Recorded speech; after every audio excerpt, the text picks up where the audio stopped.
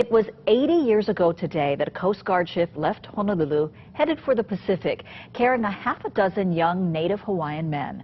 That would begin a 7-year project to colonize tiny Pacific islands strategic to the U.S. Only 3 of those men are still alive. They and their former co-colonists were honored today. The story's all new tonight at 6. Paul Phillips stood on the floor of the House chambers as state lawmakers honored him and 129 other young Hawaii men for helping the United States in its wartime efforts decades ago.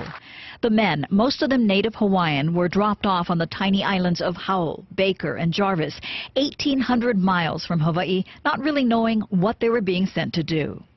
Gordon Pi'inaya was at the House today, too, representing his father, Abe Pi'inaya, who was a member of the original party of 6 Kamehameha boys who left Honolulu on this day 80 years ago, headed for Baker Island. He was pretty quiet, you know. He didn't talk about his life after Kamehameha too much. The U.S. government's secret plan was for the young men to live on these islands, to colonize them, so the U.S. could claim jurisdiction of the islands to make sure no other country could. Phillips left Honolulu July 1941, just a month after his high school graduation, following in the footsteps of his brother Woody. He was dropped off at Jarvis Island. It was flat as this floor, 1.25 miles long, with scrub brush, and that's it. Not a tree on the island. Thousands of birds. Phillips says they lived in a building previous colonists had built from wood claimed from a shipwreck. Provisions were dropped off regularly, including 55-gallon drums of fresh water. There's never a lack of food. In fact, poi in bottles sent down about that.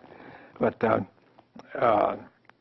in addition to the non-perishables, of course, the fish, lobster by the tons.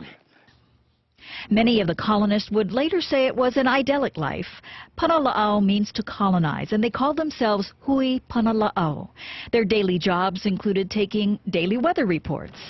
Then came December 7th, 1941. After the attack on Pearl Harbor, we spent 2 months without any contact with the outside world. And then we were shelled by a foreign submarine, from the deck gun of a foreign submarine, and faced the reality of soon running out of drinking water. 2 Native Hawaiian colonists died when the Japanese bombed Howland Island. Phillips was in the final group of colonists to leave the islands. That was February 1942. The colonization project was over. Now, 2 years ago, the Bishop Museum ran an exhibit and produced the video Under a Jarvis Moon, and that was the first time many had ever talked about their time on those islands. Phillips, who's 92 years old, says what saddens him is that the U.S. government has never recognized these young men who volunteered to serve their country. Those first colonists not even knowing what they were about to do. Last week, Hawaii's congressional delegation introduced resolutions to honor the Hui Panala'au colonists who helped the United States establish its rights in the equatorial Pacific. That is an incredible story, something I never learned about until today. That footage is amazing, too. It's amazing footage, and they were all told when they came back, hush, top secret. And it stayed that way for so long. Well, glad to see they're at least getting recognized by the state today. Yeah. Wow.